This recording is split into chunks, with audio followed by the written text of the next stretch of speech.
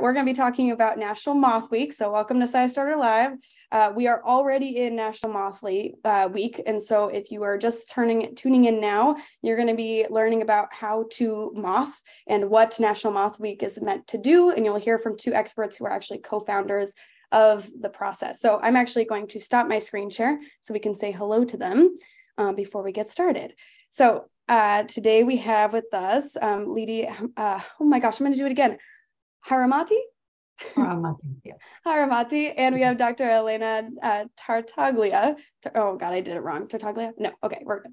Sorry, I should have done that beforehand. I'm so glad to have you both here. They are co-founders of Moth Week and are both working on research in different ways, actually. So I'll let them introduce themselves a bit to explain why they're here and why they are invested in this. Whoever wants to go first. So Liti, Liti, why don't you start?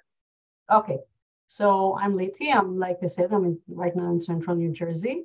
In my day job, I'm a researcher at the Department of Marine and Coastal Sciences at Rutgers University.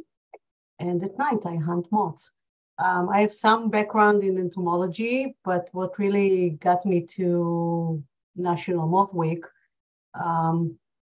was volunteer work that we do through our local nonprofit that focus on conservation and education. And we just love to take people out and show them what lives around them. And one of the things we did was moth nights, and we invited families and residents to come see what's flying at night. And it just grew to be this amazing global project. Amazing. Yeah, so I lived down in that area at the time, and I was working on my dissertation on moths in the family Sphingidae. And I had heard about these moth nights in East Brunswick, and people were like, you should go, you should go. And you know what? After working on my dissertation and doing mothing, I was like, I don't know if I want to also spend my leisure time doing that as well. But it turns out I did, and I'm really happy that I did, because I met Liti and Dave and Sandy and the other founders.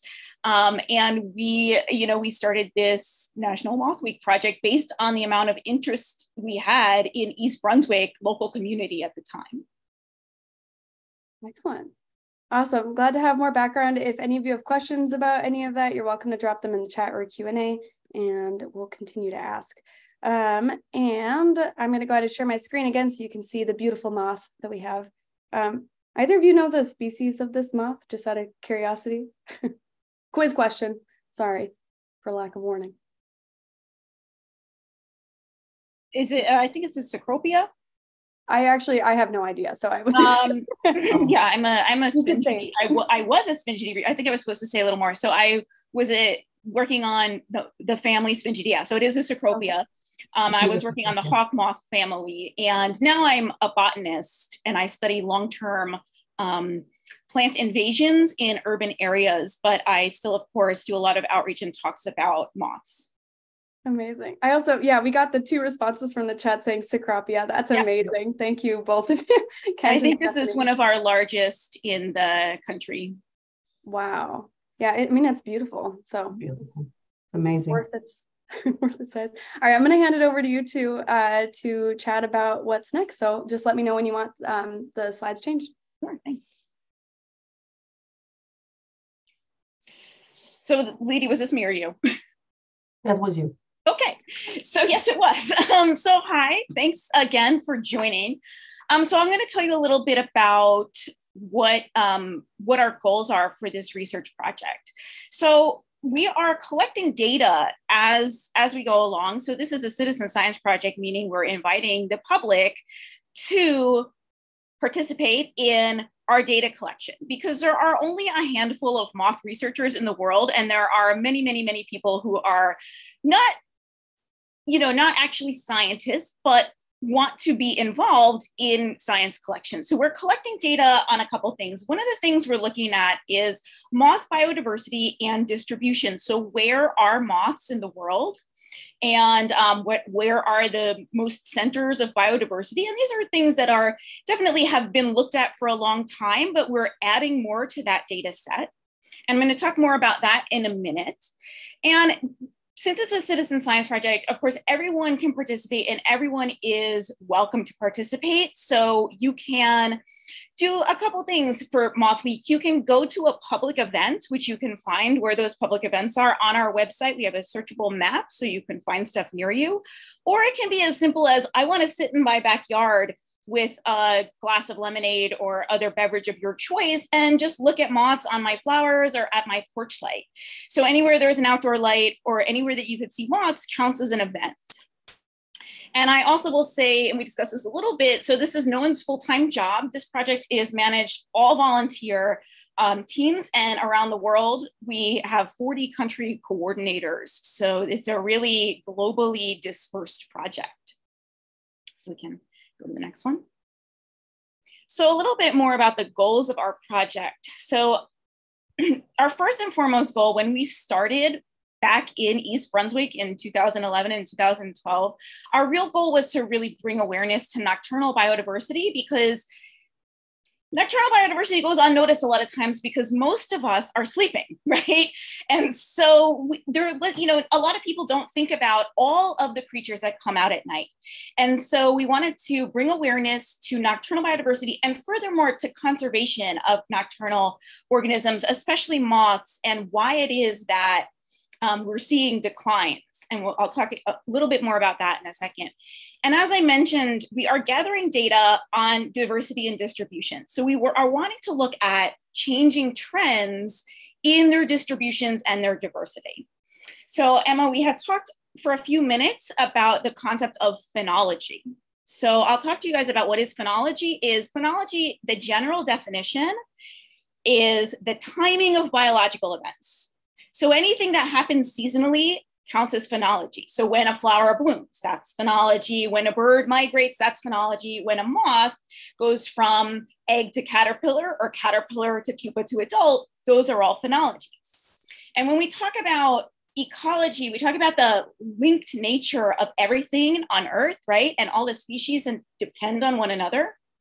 So one of the things we're looking at is, are the phenologies, are the times that moths are active changing over time? And we've got many years of data now. So one of the things we're trying to look at is, are the caterpillars and their host plants, the host plant is what the caterpillar eats, are these still out at the same time as our world changes in response to changing global temperatures? So we might start seeing some mismatch between when the moth or the caterpillar is active and when the plant is available.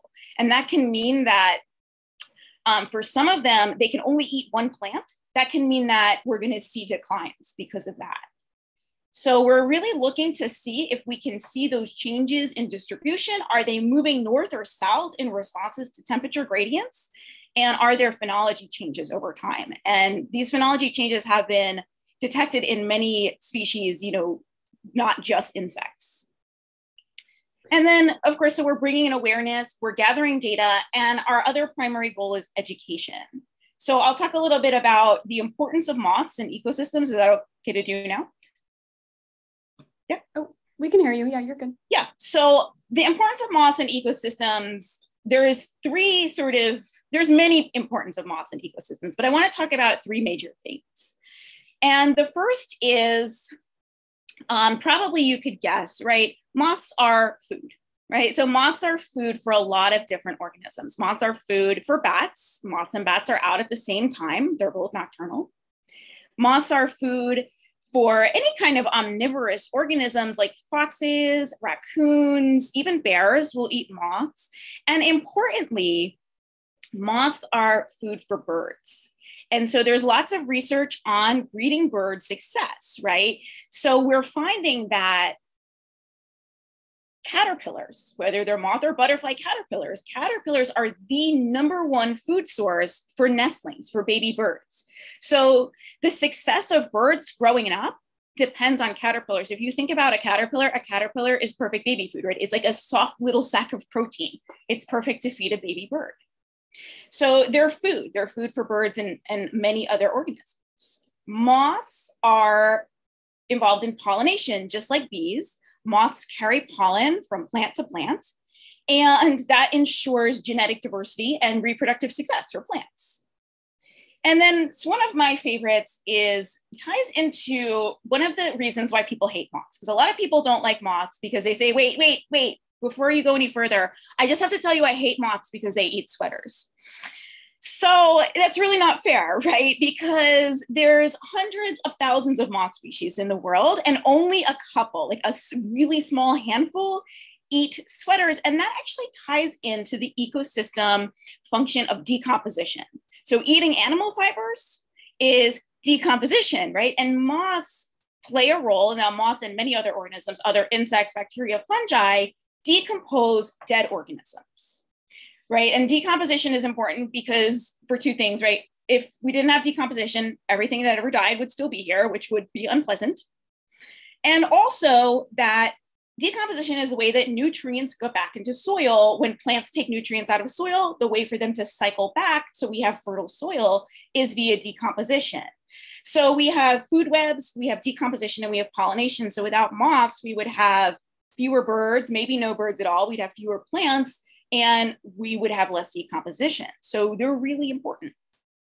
So we're educating on those things, and we're also educating on ways to observe moths, both in nature and your own backyard. And we're going to get more into that. We'll show you some videos in a few minutes. And then one of our main focus is conservation of moths, and that's okay, and ways to protect moths by planting native plants. Just like a butterfly garden, you can have a moth garden, and also by reducing nighttime lighting, which, because darkness is a habitat for nocturnal organisms, so it's important to keep darkness. So those are our major goals. And so in the next slide, we just put in some of our beautiful moth species, because also people tend to think of moths as ugly little brown things, right? And that's absolutely untrue, because if I say, you know, people are like, well, hold on, I know a difference between a moth and a butterfly. Moths are ugly and butterflies are pretty, right? And so that's not true. And here are some, these are all East Coast species, because that's where Liti and I are, but here are some of our absolutely stunning moths that are just as pretty, if not prettier, although it's not a competition, if not prettier than butterflies. And I agree with Trevor in the chat. They look so amazing, right? And yes, if anyone has a favorite, feel free to, we'd love to know everyone's favorites. So we were asked, who is this project for? This project is for everyone, people who are interested in nature, people who are interested in moths especially, or people who want to learn more about moths. So there's no sort of gatekeeping to this. If you are interested, we want you to participate. And just a few stats, since 2012, we've had 120 participating countries. And then in 2022, we had 92 participating countries. Not everyone participates every year, that's okay. And then our primary data partner is iNaturalist, which we're gonna talk more about.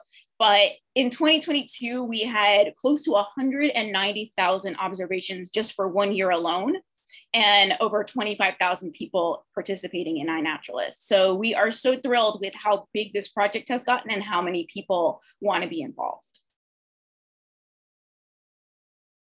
Okay, so I'll just add to the number of countries participating that more countries participated in National Moth Week than in the recent Winter Olympics. And we're very proud of that statistics. So the other nice thing about mothing is all you need to do is turn on a light and they'll come to you. You can sit on a chair near the light and just wait for them. And you don't have to look for them like when you're birding or looking for other animals. What we ask everybody who wants to participate, there's a few options for you. You can have your own private event in your backyard or wherever you are. If you're on vacation, you know, the backyard of your Airbnb, or you can find on a map a public project that you can just join and go with other people. We encourage everybody to take pictures, submit them to iNaturalist or Project NOAA or any of our other partners that are all listed on our website. And you don't need to know what the species of what you took a picture of is, because people on those sites will help you identify. And it's really, really important to upload those photographs, again, because of what Elena said. This is data about distribution and phenology. And there already has been a few cases of organisms that were found from pictures that people took and uploaded to some of those sites. So that's very helpful. I think Emma already mentioned the iNaturalist and the connection to SciStarter. And I'll just tell you a few words about Project NOAA. Project NOAA is another site where you can upload your pictures of organisms and especially moths. And if you join Project NOAA and you upload a picture of a moth during the whole month of July to Moths of the World project on Project NOAA, you'll get this beautiful patch for Moth Week on your account. And this is an amazing thing to have. So I encourage everybody to go on both those sites and submit your observations. And Emma, I think the next slide is yours. Yes, just so we can break down a couple of things. Someone asked earlier in the chat about what it means to sign up on iNaturalist versus the National Moth Week .org site and everything. So I just wanted to give you a breakdown of things in case any of that was missing in your thoughts. So iNaturalist and Project NOAA are both on SciStarter. The iNaturalist app is an affiliate, so you can get credit for every single observation. On Project NOAA's end, they are not an affiliate, but if you are participating through them, they have the option to earn a patch if you observe moths during Moth Week, I believe. So you can do that instead.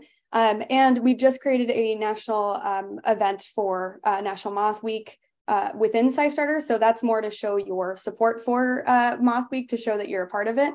And since that's on SciStarter, we can get a count on how many people are interested and interested in participating, so we can keep doing more programs like this where we promote it for Moth Week. Secondly, if you are doing a mothing event, this is that link for you again, the nationalmothweek.org. All of these are what just Roland just dropped into the chat. So there's quite a few, which is why I'm breaking it down. If you want to join a public event, you don't have one planned already, you can go to that link that's also written there. It's listed as a join a public event in the chat. So if I can just say, so our website, National Moth Week, is not a data collection platform. So our data collection platform is the iNaturalist and the Project NOAA and SciStarter. So you would go to our website to see where you can join a public event, or just to register your own, just to count towards our counts of how many we have. Yes, good clarification, especially, yeah, that actually, I was confused about that when we first started conversation, so I'm glad that you brought that up. There is a link, I believe this how to submit data goes to the multiple data versions too, so it gives you instructions on how to do that. Yes. So if you have a preference on app or system, there is one specifically. Oh, that's a great question, Amy. Do you have a specific project for iNaturalist? Have you created one of the team or like the groups in iNaturalist? So yes, but every moth observation that's loaded on your own account on iNaturalist will automatically be added to National Moth Week. You don't have to submit it during National Moth Week, but the observation has to be dated during National Moth Week. So you don't have to do anything except observe a moth in iNaturalist. That's it. Automatically added. Nice. Do you actually, this relates to a question that was mentioned in the Q&A actually. Do you have a reporting outcomes after National Moth Week where you talk about what was similar to the statistics talked about the countries, about results or any findings from that National Moth Week or anything related? I think we do. So this is not the part I'm generally involved with. I think we do a news release after. And I always, in my programs, I always report what we had the year before. That's where I got those numbers I cited earlier. And that we're going to be giving a talk at Entomological Society of America this fall to sort of compile some of these stats. So we're working on it, but the deadline hasn't come yet, so I haven't done it yet. I just want to add that we also have a Flickr group for people, this is more for people who are more serious photographers. And in our Flickr group, there are well over 120,000 pictures of moths. Whoa. So that's a good number to think about. That is a good number. That's amazing. Also, if there's any questions that we don't get to answer during this time, by the by, and we just need to find the answer in a different way, we do a follow-up email, and someone had asked about if we send that along. I'll follow up with you all who signed up for the Zoom event, so you can get some more answers if we come up with them by tomorrow afternoon. Yeah, for sure. So not to worry. Okay, let's move on. For anyone who was like, yes, I use iNaturalist already, this is great news. Because it is an affiliate, you can also sign up to make sure that it tracks your contribution. So I just wrote the steps for that here. If you go to the affiliates page and you make the account using the same email as your SciStarter account, that means they can be linked. And you can do that on your dashboard. So on your dashboard, there's a affiliation integration box where you just write down your username for iNaturalist, and then boom, you'll get credit immediately. We also have support for that too. If you have any questions, you can let us know. But same email and remembering your username on iNaturalist is the two steps there. And then you're all set. Cool. All right, I will pass it back to our guests. Thank you. So we love to have kids come to our moth nights, and kids love to come to our moth nights. We just had our local moth night a couple of days ago, and there were a bunch of kids, and they're so interested, and they love just walking around in the park at night and looking at the lights. So on our website, there is a page for kids with a lot of resources, books, and other resources. And one of them is this coloring book that Alison Ainsworth was very kind to share with us. And everybody can download the whole book and let their kids, color the moths. And I can tell you that they're organized by families. And I sometimes look to remind myself what's what, because I tend to forget from one year to the next. So this is really a great resource, both for kids, or I'll say kids of all ages. So check out it. It's on our website, and I think Ronald is going to put the link in the chat. And I think some of the kids that came to our original moth nights back in like 2011 and 2012 have like gone to college to study insects by this point. Yeah, that's awesome. We can move on to the next slide. So this slide is just a bunch of pictures to illustrate everything we talked about. And the picture on the top left is one of our local moth nights, and you can see a bunch of people just looking at the lights, and everybody had a great time. And underneath this picture is actually a picture of my father taking a picture of a moth. Now, my father was not very interested in nature or insects, but he was a photographer, and he was very excited when I took him to moth night, and he didn't want to leave, and he took so many pictures. And then he set up a light on his porch at home and was sending him pictures. So once you see one beautiful moth, you love them forever. The picture on the top right is Jacob, who's also on our team, was one of the first people on our team. This is a picture of him when he was a young teenager. He's now a graduate student. And this is the setup that Jacob had in his own backyard. Yeah, Jacob just got his master's degree in arthropod biology. That's great. I didn't know he graduated. And the picture at the bottom, the long pictures, is again from one of our moth nights. I really like this picture because this is really what you see if you take a few steps back and you're standing in the dark and looking into the light. The other three pictures are pictures from outside of people's homes. And one of them is a setup for mothing, as you can see. But the other two are just porch lights. And you can see how many moths came to just a regular porch light.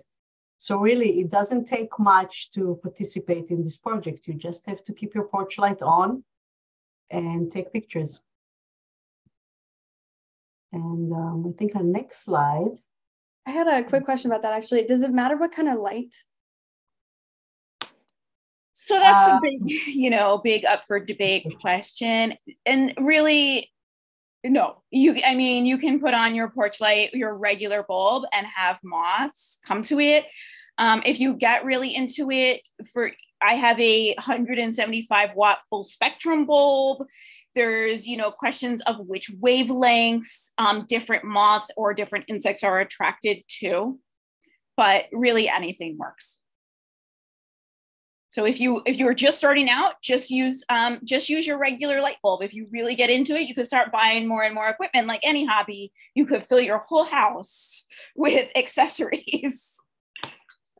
Amazing. All right, a second now. Oops, I'll switch to the next one. So this is a short video that was made by our team member, Carl Bernstein from Washington. Excellent. Carl is incredible, as you will see. Were you able to hear that noise just now? Okay, I'm gonna reshare. I apologize. I think my audio is not shared. Mm-hmm. Try that again. Desktop. Okay, now it should work. Hi, I'm Carl Bernstein. I live in Spokane, Washington.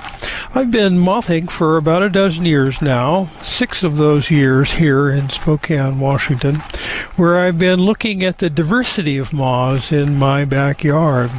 I have found over 800 species of moths in the last 6 years in my backyard. Isn't that amazing? It's simple apparatus to get started in mothing. All you need is a bed sheet, old bed sheet, a light source of some sort. Here I have an LED light, some clothesline, some clothespins, and that's about it. And you'll be surprised at how these light lures will bring in moths as well as other insects and arthropods to your sheet at night, where you can examine them more closely.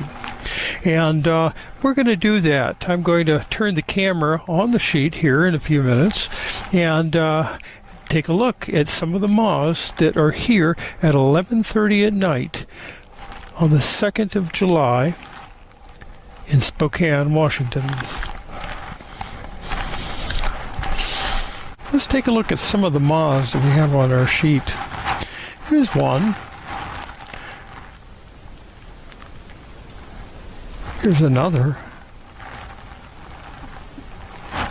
Here's another. Here's one here too, right on the light. Look at that. And then over here, there's another. Look at that beetle. Up here. Over here. Up here. Up here. We've got a few moths. And other arthropods too. Like this ichneumon wasp, which I can't get into focus right now. Well, there he is. Okay. Well, that wraps up this short video. I want to encourage you to check out what's in your backyard during National Moth Week this July. And I think you'll be quite surprised by the diversity of moth fauna that you find in your backyard. So I wish you luck. Bye-bye. Excellent. That's such a beautiful video. Carl is an absolute treasure. We are so lucky to have met him. And we met him because in the first year that we ran National Moth Week, we had every state except North Dakota. And I said in an offhand comment that got picked up by a newspaper, I don't think anybody lives in North Dakota. Typical Jersey attitude, right? And then Carl was he's living in Washington now, but he was living in North Dakota at the time, and he got in touch, and we have adored him ever since. He's been such an asset to us. Amazing.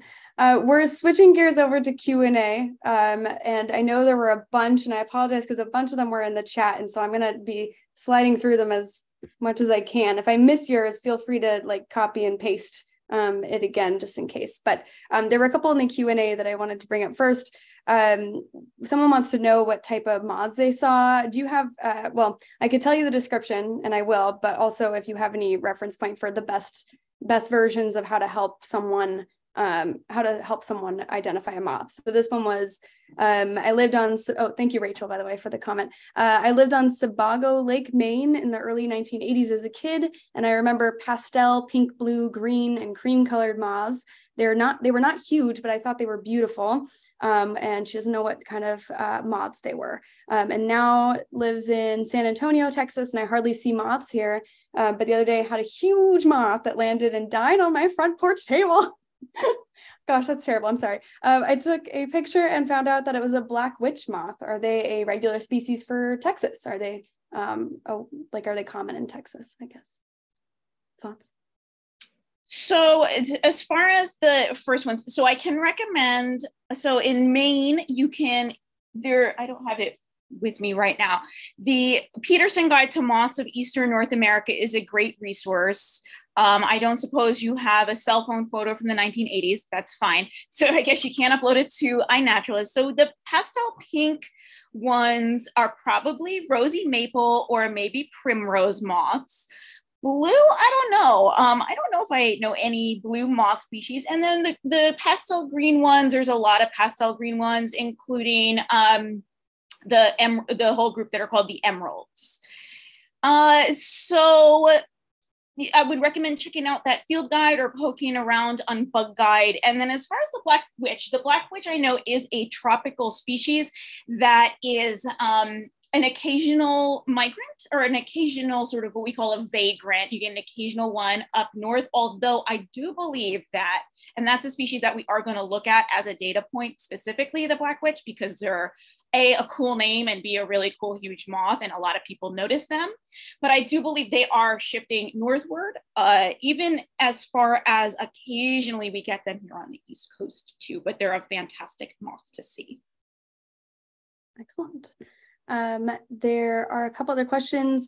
Are we still, this is about the different forms of data submission. So submitting via Bamona, B-A-M-O-N-A, and Bug Guide, are those still within the list? Looks like. Yes, absolutely. They are on the list and they're great places to submit.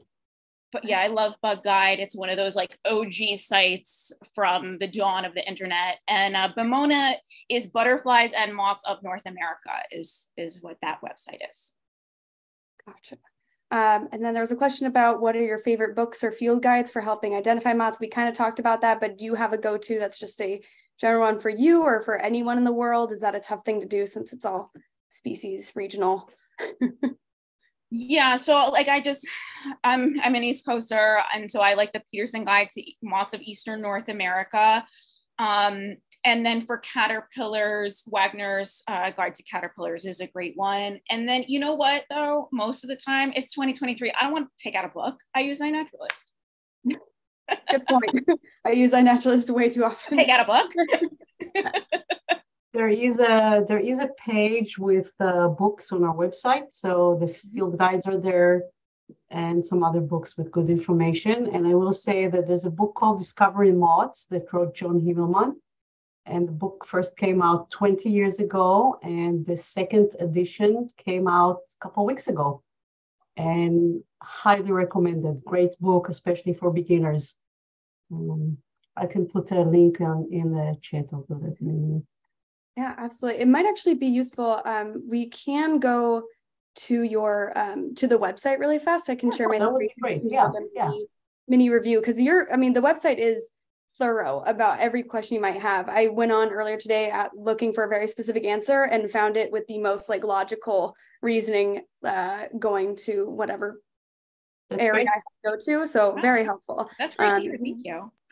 Yeah. I say haven't had nothing to do with website design. It was a well-made one. Good job. Okay, so I have to say that I'll just mention that this is the website was newly designed a couple of years ago by the guy who was our Greece coordinator, Chris Taklis, and he did the whole thing. He just redid the whole design of the website. And he recently resigned, and we have a new Greece coordinator. So Emma, if you click on the blog, up on the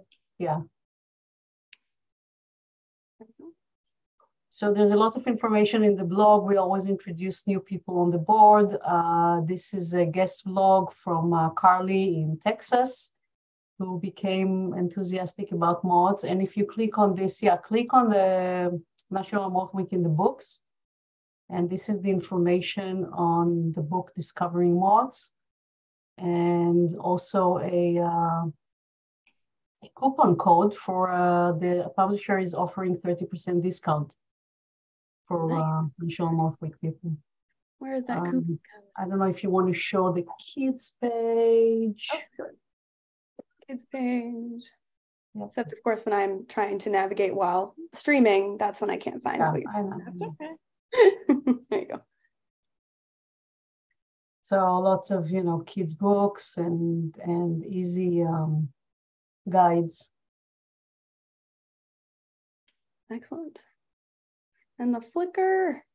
Share photos from your mothing adventures on the Flickr group. Oh, yeah. And then if you scroll, oh, that's great. I was going to say, if you scroll to the top of the page, you can see where to find and where to register. But yeah, that's our Flickr group. Oh, yeah, that's Flickr. Heck. Yeah, click on the, okay, never mind. I'll just say, if you click on registration, there's the registration form, but there are links to 2 other forms. Because we are a global project, there are forms in, there's a form in Spanish and there's a form in French. And if you go back and click on news media right there, and scroll down a little bit, all these yellow boxes are flyers about National Moth Week in different languages. So choose a language and maybe find the Arabic one for Roland. Yeah. Arabic one? Since we have none. Where's there? Oh, it should be in there. Yeah, there we are. Yep. So again, we had, it's volunteers from all over the world who translated the flyer for us. Amazing. Sometimes it's just me like changing just the date, but just Yeah, the now numbers, because I'm like, I don't know.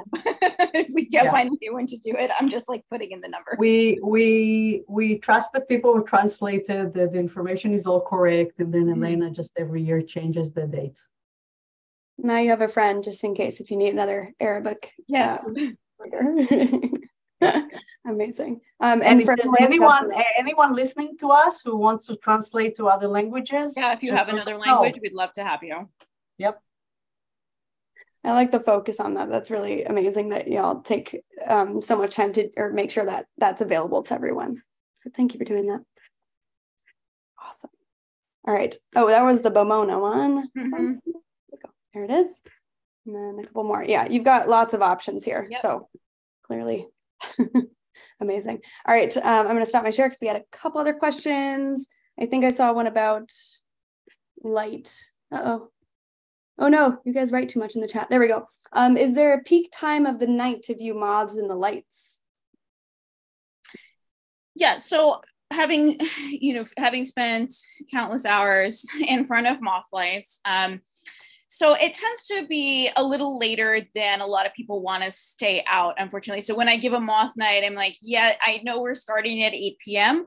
But when I used to moth a lot, I'd find the ones people really want to see, the hawk moths and the silk moths, tend to come out pretty late, like after midnight. So you have to be pretty committed. And, from a conservation perspective, I always recommend that people don't just put the light on and then go to sleep and see what's there in the morning, because it does open them up to bird predation and other forms of predation, and just sort of wastes their night where they could be foraging or mating. So you, like I said, you gotta have an espresso before you start and stay up. So they do tend to come out pretty late. I was giving an event last night, and we ended around 9:30 p.m. and we started seeing a few of the loopers and a few other things.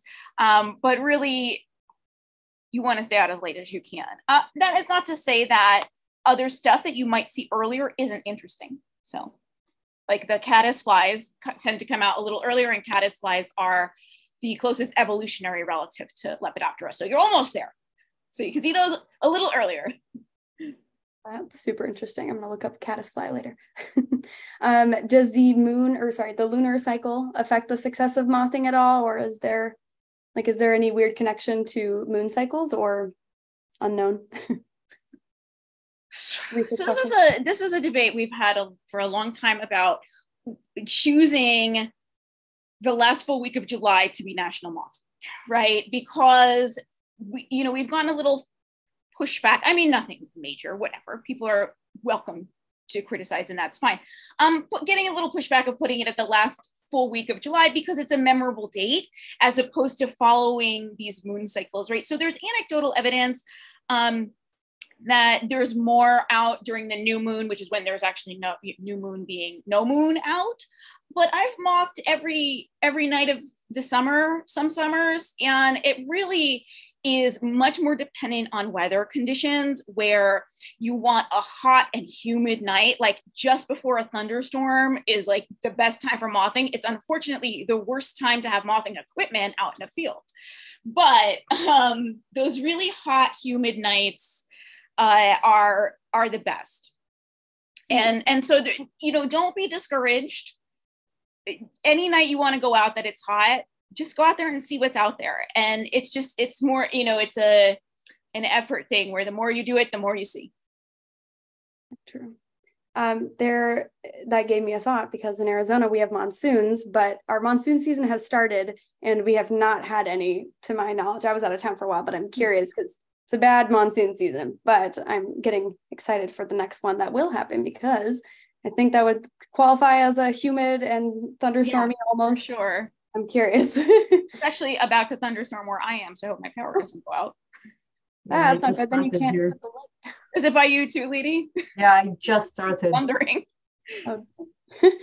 Is there a National Moth Week certificate that can be printed and given to people who participate in events, or someone who is hosting an event can give it out to their people? Is that available? So absolutely, everybody who registers gets a certificate. If you organize a public event, then your organization name will be on it. If it's a private event, then your name will be on it. Our logo and the certificate were designed by the amazing Belén Mena from Ecuador. She's both an artist and a mother. Moth enthusiast. We should put her name in the chat so people can look at her artwork. Oh yeah, that's a really good idea, because a lot of her designs are based on moth wings. So yes, you'll get a certificate. If you are organizing a public event and you want to give your own certificate, just contact me and I'll send you a logo that you can use on your certificate. Excellent. On that topic, actually, do you have a good contact, like email, that you would prefer people use for that, or social media, whichever is best? I'm sorry, I missed the question. Liti, what email do you want to use? You can send it to info@nationalmothweek.org, or the easiest thing really is to go to our website and just use the contact form, so you don't have to remember anything. We do have a Facebook page. It's called National Moth Week, and we're affiliated with the hugely successful Facebook group, Moths and Mothing and Moth Watching. Yes. So everybody's welcome to join.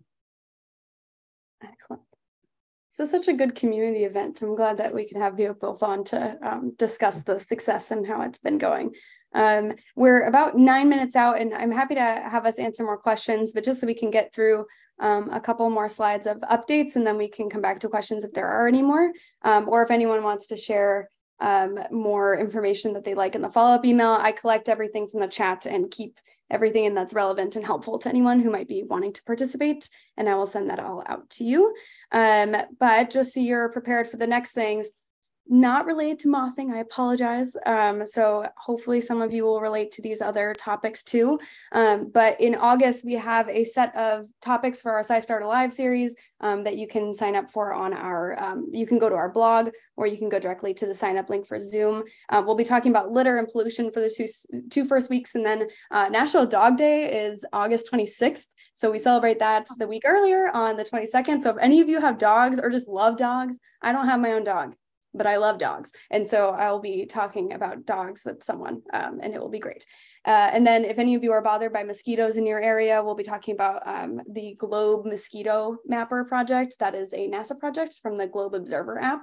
And if you've ever used that or are curious about that, we'll be talking to an expert or lead researcher and science or project manager of that specific project. So those are the things coming up.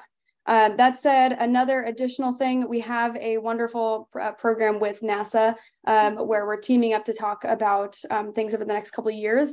And we have 2 solar eclipses coming up. So the next event with NASA is actually going to be on September 19th to prepare everyone for the first eclipse and then also for the next eclipse. So we have in October 14th, and then in April, there's one on April 8th. That's a total eclipse on the April 8th, and then the annular is in October. So looking forward to having as many people there as we can, and you can register from that link, which will be dropped into the chat. Be aware it's not the NSTA one, Roland, by the way. Excellent. Okay, those are the upcoming things, not related to moths, I'm sorry, but you can bring moths to the party, just do these things at night with a light. There you go. Anyway, so there's a lot of resources SciStarter has. We're happy to help you however we can. And we love that you're all here. We have a survey that you can fill out. It takes like less than 2 minutes to let us know how we're doing and how much you love moths, so we can make sure to keep doing events like these in the future.